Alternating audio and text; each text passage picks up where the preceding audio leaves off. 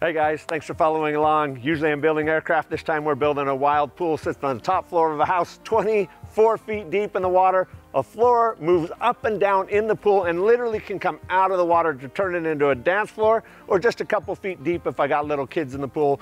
We have windows that see through into the pool. We got some crazy engineering with concrete that spans clear out over the backyard, sitting on a single column. The pool actually sits over a garage, so we're going to show you how we engineer so cars can drive under the pool. There's a lot of crazy things we got to do: big craning, big rebar, big construction, and a ton of engineering. This is in Utah. It's going to be able to freeze, and so I need this system to auto winterize. So I'm going to show you some big underground water vaults that drain all the pipes every time a pump turns off, either from me or from a power outage, so that this pool can be run 365 days a year. We're doing radiant floor heating, all kinds of fun things, some waterfalls, wet walls. Follow along. I hope you like this. You know, I love engineering. I hope you like this. As soon as we get this house done, we're going to get back to building a few airplanes. I'm actually building airplanes while building the house, so I hope you follow along all of it. Catch up on the old stuff, follow the new. We love you guys. Back to work. It's physics, math, and engineering. Machine it, draft it, build it, test it, break it. Every time something new gets built, the entire world advances. Laying in bed at night, it's designing new parts, designing new suspension, designing new wings.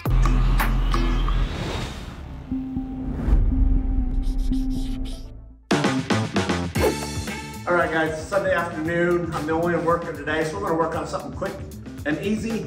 I'm gonna make my own skimmers for my pool. The reason for it is I'm not trying to save money. It actually could be a little bit cheaper than buying the big square skimmers that skim the leaves off the pool. But it's actually more about the fact that I've got a pool above my garage, and if it leaks, it comes down inside the garage and then ultimately below into the movie theater. And I just want to eliminate the risk of leaks. Now, my background goes way back. When I started in construction, became a general and commercial contractor, I was doing hot tubs and pools and became one of the largest hot tub pool companies in the country. Literally thousands of hot tubs and a bunch of pools all over the West. And there was a problem that kept sneaking up on jobs, no matter how hard we tried and how good of a job we did on the install. The square doors where you skim the leaves off, because it's plastic and it's square and it's interacting with concrete, and because we live in Utah, we have a lot higher risk of deforming of that square plastic. You have the thermal expansion of concrete from the summer of 110 degrees to the winter of 10 below, and the plastic that moves at a much different thermal rate. And because it's square, you would get the plastic to move and bend away from its square shape and no longer match the concrete, and it became a huge leak area. And if you want to see a nightmare, it's not just in climates like Utah, but it happens all over. Just get online, look on YouTube for how to fix your skimmer door leak. And you're gonna see jackhammers breaking out concrete, sometimes just a big old blob of caulking around that skimmer area. It's a huge leak problem. And I wish someone would just go ahead and make a round unit. Anytime you make something round, it's much stronger than a square, especially when you have a lot of thermal movement between two different thermal masses that expand at different rates. So I thought, you know what, there's gotta be something better. And I tried something else a long time ago. It was a giant man-made lake I did. It had a 100-foot long Roman arching bridge that went over the lake, 3 giant Roman arches out of solid stone. But the whole lake I made out of rebar and gunite, and then I put skimmers around it. But I knew that the risk of a leak would be severe, and if I used traditional skimmers, this lake sat on a man-made plateau with 30-foot high retaining walls I did down one side. And I thought, if this massive lake leaks and moves to that wall, the houses below, the problem we could have would be horrendous. And I didn't want wet soil under this lake. So I thought, you know what, I'm gonna make something a bit different. We'll see how it works. And you know what? Sometimes simple is the easiest key. And I used square tees, Schedule 80, and turned this into a skimmer. If you've built pools before, this can kind of look similar. If the water's coming in here, you would have an access plastic cap you pop off to pull out the basket for the leaf debris. And then typically you wouldn't see this big of a pipe. This is 3 inch. You see a 2-inch pipe coming down the bottom. And another 2 inch you could go to a bottom drain or directly to the pump system. Basically, this is a mini skimmer. And I thought, you know what? This Schedule 80 is almost a 1/4 inch thick. And if I put a rubberized seal right in here, and then the pipe comes out into the pool, we cut it off flush, and then this is the access point, and I make this a skimmer, this is not going to deform like a thin, flat plastic box that warps around. This will never change its shape. And so I tried it on that decades ago. It has never leaked. It is solid as can be, and every project I've ever done a skimmer like this on has been absolutely bulletproof. There is some challenges with it and downfalls, and so I don't recommend it necessarily for your pool, but it's definitely what I want to do here is just make my own skimmers.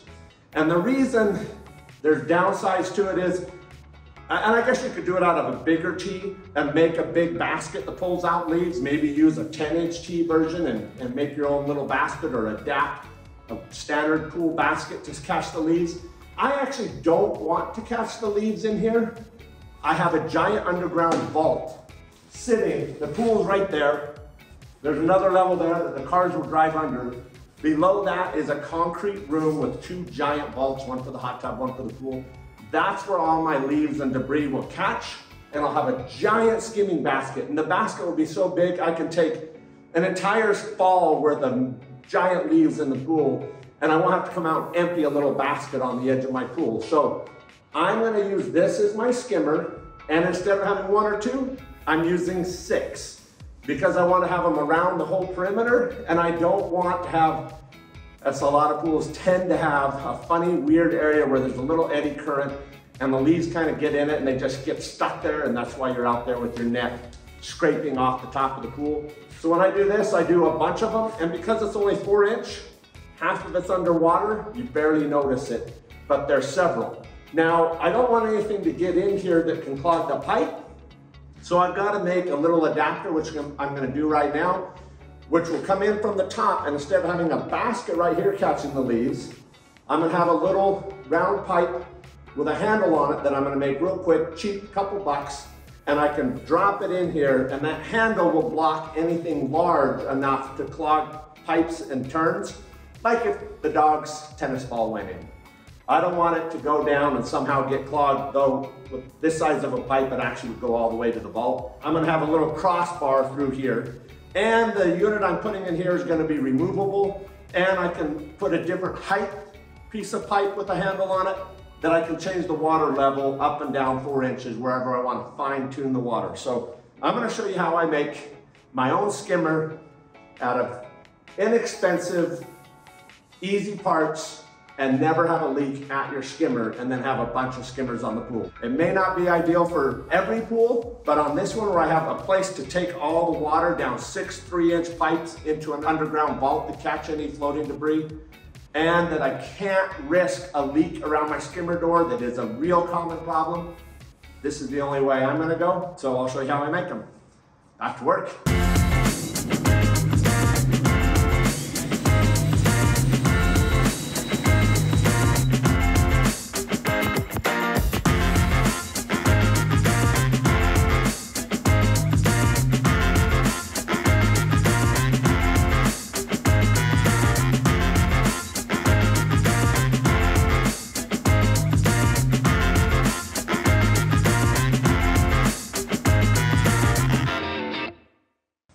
All right, guys, I'm about done. I've got my grab handle to be able to pull these out. Let me show you how this works. You can see I've left it 1/8 of an inch long. I'm gonna let the glue dry. I've glued these handles in. I simply made this out of a coupler, this reinforcement ring at the top to make it strong. I used a router on the underside to put a radius to it, and then just a piece of PVC pipe going through the middle to make a grab handle to make this easy to pull out. After this glue dries on the handle that I've glued in, I'll take the sander and I'll round off and take this little edge off and make it really clean. If you look inside where the skimmer is, this can be at any different height, but I can drop this in and you can see how that's going to create a little whirlpool and set the water level at slightly above where that skimmer insert is. Whatever, it depends on how much water I'm flowing, how many jets, what speed I have my pumps on, and if I've got my waterfalls going into the pool, will change how much water is above that little skimmer. But like I said before, if you look inside here, you can see the little handle is blocking anything big that could come down in a pipe and plug the pipe. All the leaves, debris, maybe cotton in the air, anything on the surface is gonna go down easily through that handle, down into the vault in the basement. There's one skimmer, 6 here. I've got a little more work, sanding, clean up, and then I'll get them installed. Back to work. All right, guys. What I'm doing right now is playing in the rain. We got a heck of a rainstorm going and a massive snowstorm coming tomorrow, so we tented the whole pool. I'm putting in the skimmer areas. This foam right here is where I'll slide this round wall we've already got made. Will come up and touch the edge of this foam. So I'm gonna wrap this up till it's about a 1/2 inch thick. Then I'm gonna drill a hole in the side of this, and then this round wall will slide right up and touch that. This section of the beam is pours up under the spandex panels you can see here. And then right here, as soon as I get all this wrapped, I'm gonna carry a new U-shaped rebar that comes all the way from down here, comes up to here, 2 inches from the top of the final pour of the pool. So the pool gets poured to this green line, top of this. So the rebar's gotta come up, return, come down 2 inches away from this wall, go down, clear into the middle, and then I gotta put multiple number 5 bar all the way up over the top of the U-shape, all the way back down. I'm gonna finish getting all my drains in, all the jets, hot tub jets, floor drains, put these foam pads in. After we pour the concrete, this wall will go in the trash, and I can dig out this foam and then put in a sealant between the concrete and this pipe and get a flexible joint so it's just not concrete to pipe. We have a lot more to do. Thank goodness for this, because the rain is coming down and it's gonna be all week. We got a little heater over there, so it's probably 40 degrees in here. It's actually really nice. Back to work. All right, guys, our bracing is done. All this is temporary, including the wood for our overhanging pool deck.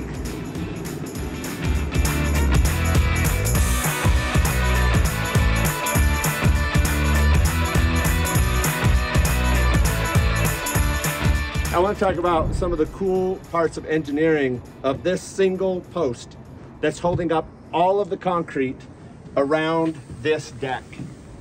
What we've got is a design where one post, the beams coming out to it, for example, this beam comes off the pool, lands on the post, which means this beam acts as a traditional beam that wants to bend in the middle right here. So it's a tensile load on the bottom and a compression load on the top, which is the opposite of the very same beam after it passes this post. Once it passes, there's nothing out here. This is hanging in midair, which means this beam resting on a post wants to bend this way. So now it's compression load on the bottom, tensile on the top. So technically, I could have changed the bar thickness and had thick bar on the bottom, light on the top, and then reversed it on the other and saved a little bit of money. But obviously it's just a little easier, and you get the extra strength of keeping that bar continuous without having to do lap joints when you switch bar sizes. So we just went to the biggest bar required for either compression or tensile. We did it top and bottom, but it's kind of neat because you have this one that changes 2 different loads.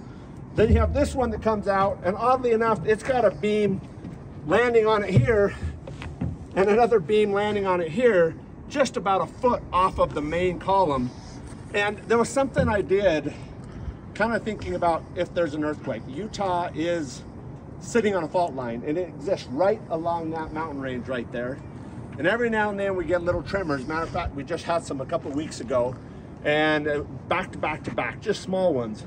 And so when I was thinking about this on the engineering, I thought, you know what, we can design it and have all these beams the exact same thickness and width, simplify it. But this post and deck is not the same concrete mass both directions. If you were to look at it, this fire pit doesn't sit centered on the pool, quite frankly, because of the property line. So I shifted it to where I could have my property easement setbacks.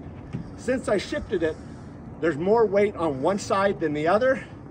And you can pick it up, even though I'm balancing everything on one post, I can design it to have extra rebar hold extra mass on one side of a balanced post. However, it wasn't much work to just calculate how much more weight is on one side of a post than the other side of the post, and then slightly change the beam thickness so that when we pour, I have the same mass. It's like balancing on a teeter-totter. So now I'm not just relying on rebar to hold the strength. I've designed a balanced concrete surface. So if there is an earthquake, heaven forbid, and this is designed to handle that, but it's going to handle a little easier if the mass is the same on both sides and I'm not shaking and then breaking and wanting to fall one way. So we went ahead and spent just a little more time and engineered a balanced mass concrete deck sitting on one post and connected to the entire round of the deep end of the pool. So it was actually a lot of fun. Not much more work, very little more cost, but hey, let's go the extra mile, it's worth it. Back to work. I'm going to talk about how I have to build this to pour in the winter. You cannot take any risk of freezing of concrete. It would absolutely destroy the structural integrity of all this work. And so where I've got cold air underneath the deck, the sides of the deck, I have to make sure I envelope everything. So what I've done is I've wrapped the entire outside of this with a plastic and I've closed it off. I got 5 heaters from 75,000 to 125,000 BTUs for the day we pour. And I've got it set up so the actual heat is coming up behind this wall in a 6-inch gap that's shielded off. And this wood will be sitting upwards of 80 degrees. And then, since everything I'm standing on is suspended in midair, all of this is heated. And we built one floor that's almost 5 feet below me, built walls, and then built another floor that I'm standing on. And the reason I did that is I need heat to hit the sides of these beams. If you were trying to cover this up and keep heat all around it, you'd never pull it off. So I built these boxes to act as 2 things. The main frame to hold my structural members of the steel, but also I've got big 6-inch holes drilled all over underneath this box so that all the heat comes up and is trapped in each of these boxes from the closed off room below. So every side of this concrete that I'm about to pour is going to have over 80-degree temperature. So I bought a bunch of cheap little probes from Amazon and I've got them placed throughout and I can monitor every temperature. I like a nice slow cure, so we're going to keep it right in that 70 range.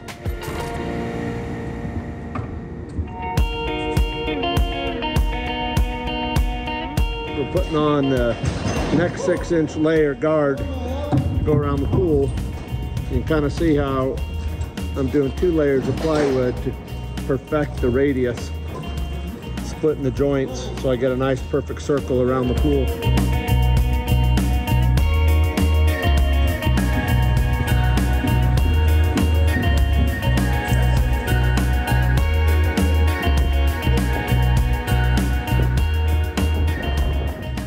All right, let me show you how I've anchored this wall. Now, the scariest part about doing a wall where you don't have forms where you put the straps between is you've somehow got to lock that together so the sides don't blow out. And if you don't do it right, the bottom of the wall is usually going to pull and then slide up on one side and drift out. So these kickers, if you were using just this wall would blow out for sure.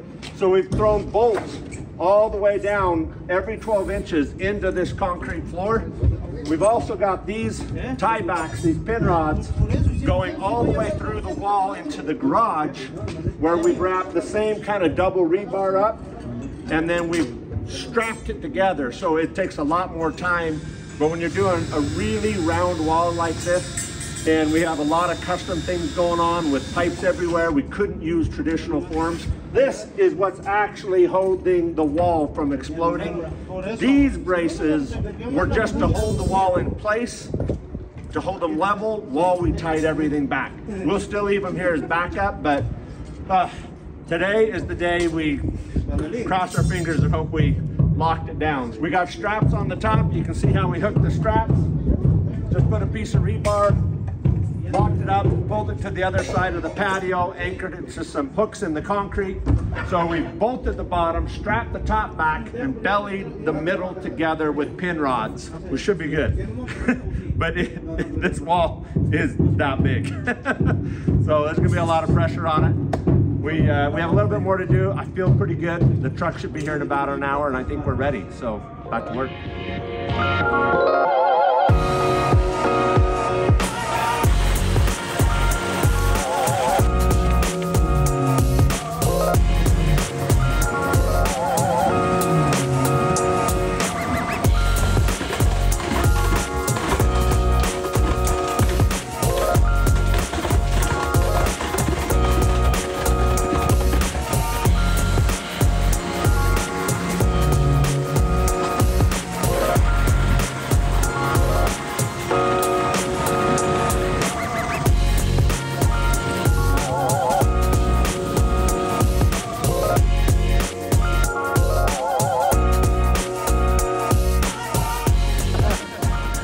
Guys, we have got a couple of trucks out of the way. We got these big 5.5 foot tall, almost 6 feet, some of them beams poured halfway up. We've used the stinger, vibrated them down. We're gonna let that kind of just set a little bit because we don't want to blow out the bottom. Quite frankly, the wood has gotten saturated in rain, and what I would normally not be worried about at all, I'm a little bit more worried. So we're going to go halfway, sting it out, and then just work our way back, come up. While it's still wet, we'll come up the other half and sting it, blend the two together, but at least the bottom won't be moving so much where the wood is soft. So far so good, no blowouts, nothing's even starting to move. We're not even seeing the beginning of any flexing. Oh, let's just get through the next 5 hours and 4 more trucks. Back to work.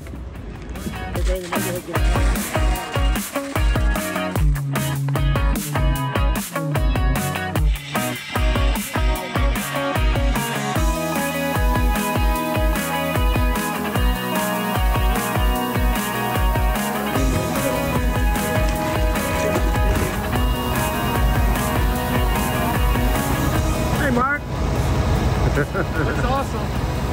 Amazing.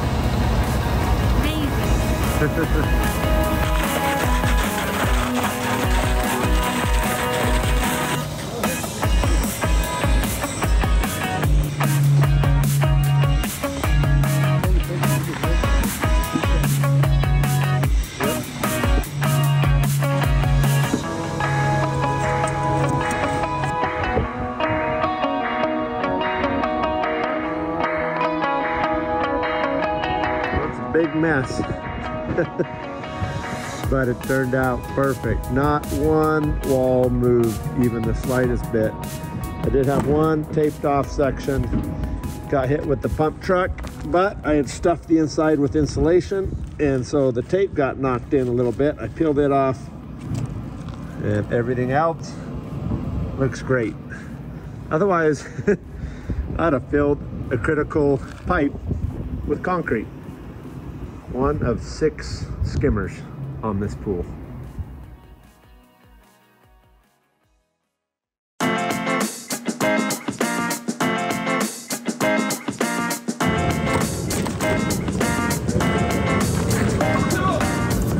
All right, guys, we are getting closer every day. I can't tell you how excited I am to get past this part of the pool build. I can honestly say on this entire house build, the prep for these beams, so high up in the air, all temporary wood structure that all comes out, the giant steel bracing that's going underneath it all to hold the tens of thousands of pounds all throughout, was just a monumental task. And it feels so good to be done. And right now I'm just doing cleanup. I've pulled off all the little trim blocks I put around it to get the beams to sit up higher. And now I can bend all these bars down, get them out of the way, then mat this all with rebar, and then pour the next 6 inches on top. I've got to put hot pipes in it, a few more electrical lines, but this sticking up is the key way that makes it so that the rebar isn't the only thing that holds the top and the beams together in an earthquake event. The rebar is plenty. It's really about locking it if there was a massive earthquake and this started to move, that top wouldn't slide back and forth and cut these bars like a pair of scissors. Once it's keyed in like this, we're locked concrete to concrete as the anchor, and the two can't move. keeps this together better. So easy, simple, cheap way to keyway concrete to concrete. It does add a little more concrete because where the keyway is, I can't count that as the structural part. I actually go above that. So it's 1.5 inches more concrete, and that's it. But anyway, we have a lot to do. If you look over in the distance, these guys are kicking butt. I've been working on other projects throughout the house. These guys are pulling it apart. The wall is turned out absolutely perfect. I couldn't be happier. That's the strongest pool wall I've ever done in my life, hands down. But it's also the beam to hold the spandex so that I can drive under the swimming pool and not have anything in the way. It had to be big. It is. It went great. Nothing moved at all during the pour. Sometimes you get a little movement and you got to fix it, hide it, grind it, cover it with more concrete. Nothing moved. It couldn't have gone better. Back to work.